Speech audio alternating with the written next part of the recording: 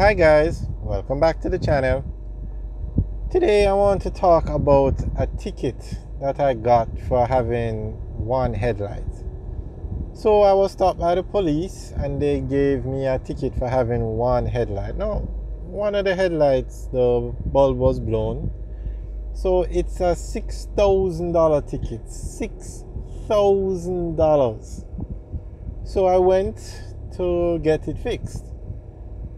The electrician charged me $500 and the bulb cost, call it $400 with the tax and everything, so less than $1,000 to fix it, and the government gave me a ticket for $6,000.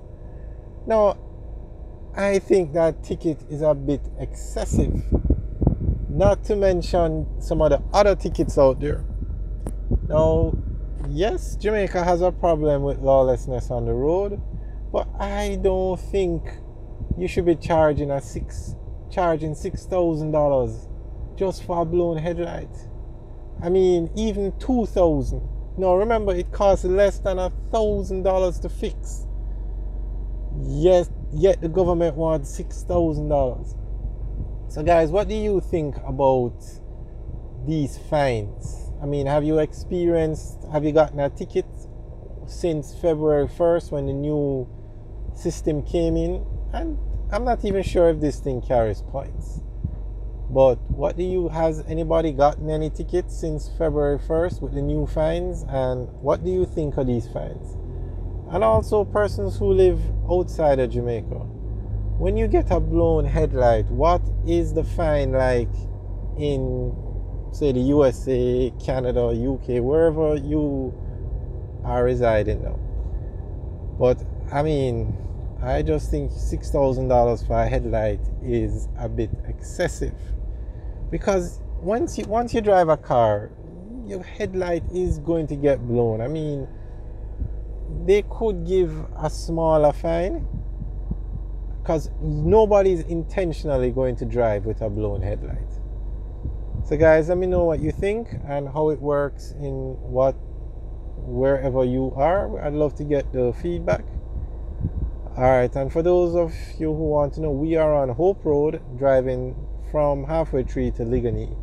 If we turn left here, we would go on to East Kings House Road, and if we turn right, we're going to go on to Lady Musgrave Road. And East Kings House Road, which is on the left, it's going to be done over. It's going to be upgraded basically to a 4-lane dual carriageway, and so is Lady Musgrave Road. And remember, Barbican Road, or a section of Barbican Road, was recently upgraded, so you'll be able to drive on Barbican Road, East Kings House Road, all the way down to Lady Musgrave Road. And Lady Musgrave Road takes you all the way to Crossroads on a 4-lane dual carriageway. It's like highway quality road. So there is a lot of progress going on. We have videos up of both roads, though, but the construction hasn't started yet. So we'll keep you guys updated. And Lady Musgrave Road actually has some new developments going on it. So it's good that they renovate that road. Now it's 4:45 in Jamaica, and take a look on the right. Take a look at the traffic over there. And so upgrading those roads will definitely help with the flow of traffic in this entire area. This is just the start of the rush hour traffic.